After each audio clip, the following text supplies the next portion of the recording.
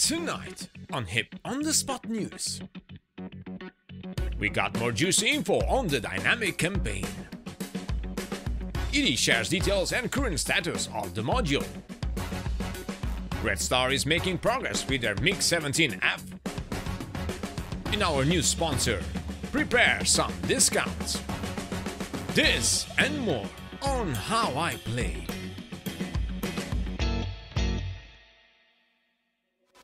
This video is sponsored by Fox3 Managed Solutions. Hello virtual pilots, I'm Andre Celesti, and tonight we are going to talk about the latest news in DCS world. And happy new 2024!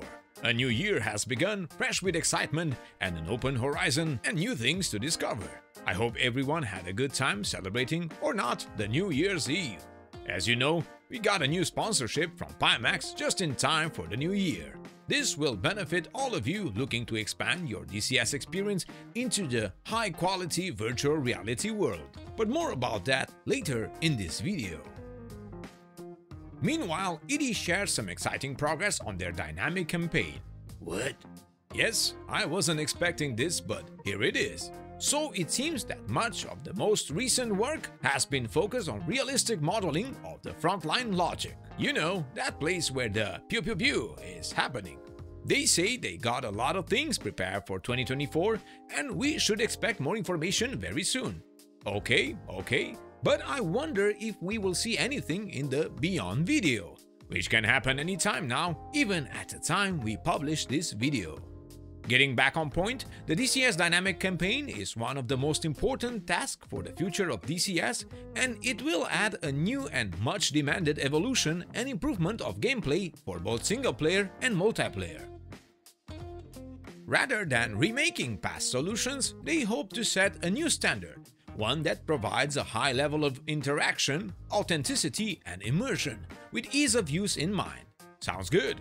Their goal is to deliver a system that allows players to create their own dynamic campaigns that will evolve based on strategic and tactical AI decisions, indirect player influences on AI actions, and direct player influences on the battlefield. This will all leverage existing DCS features such as voice chat, plus new ATC mechanics, and so on.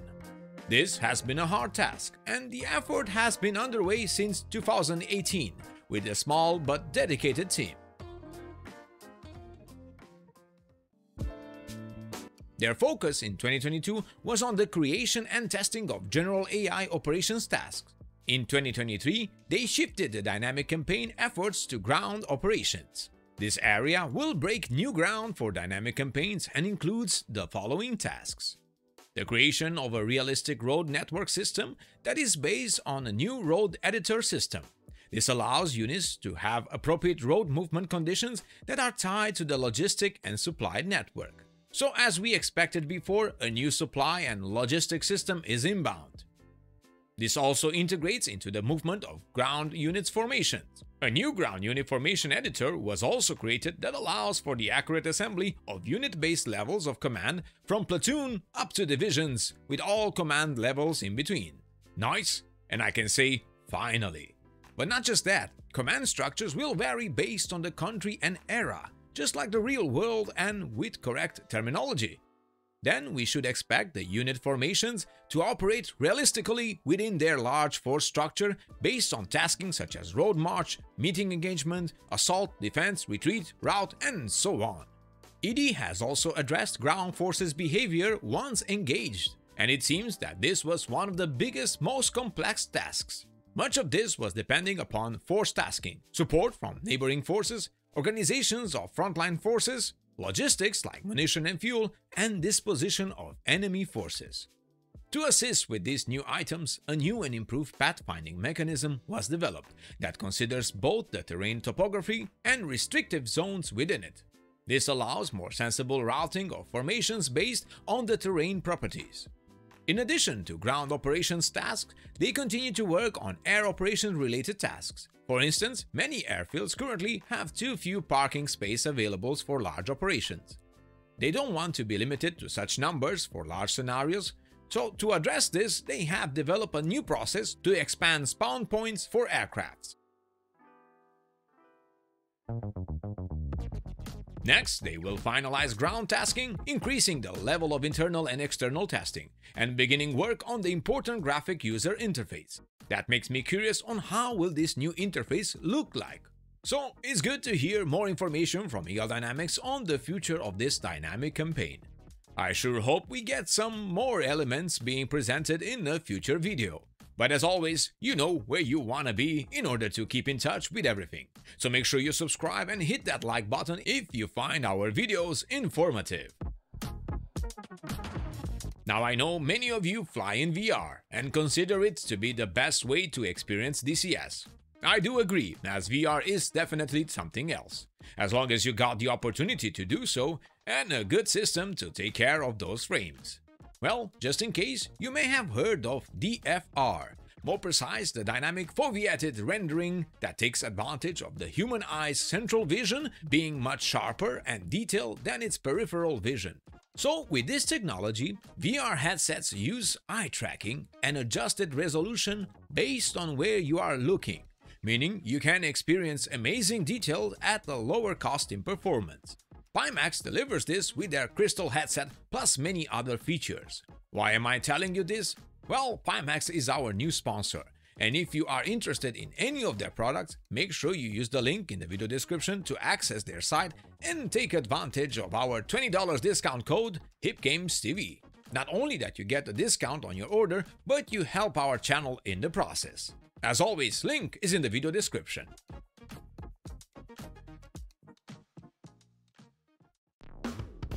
Now let's move on with the news, this time from Redstar Simulations. During our celebrations, they shared their final update of 2023, focusing on the current status of the MIG-17F module. They confirmed that flight dynamics, cockpit module and textures are 95-ish complete, so almost there. As for the external 3D model, well, they say it's complete and undergoing texturing, plus system modeling is in progress with quite some work being needed to be completed. In addition to the module status, they took the opportunity to introduce the ASP-4N gun sight and the SRD-1M radio rangefinder or gun radar in a few screenshots that are of course work in progress. I'll link the entire thread in the video description if you want to read more.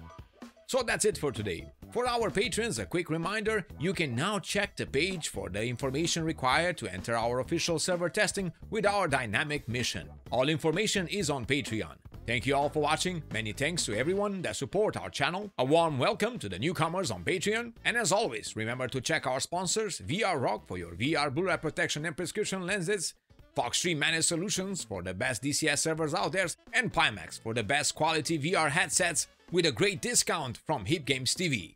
Make sure to give us a like if you find the video informative and subscribe to keep in touch with all the latest news on your favorite simulators and games. I am Andre Celesti, reminding you to fly safe, and I'll see you next time.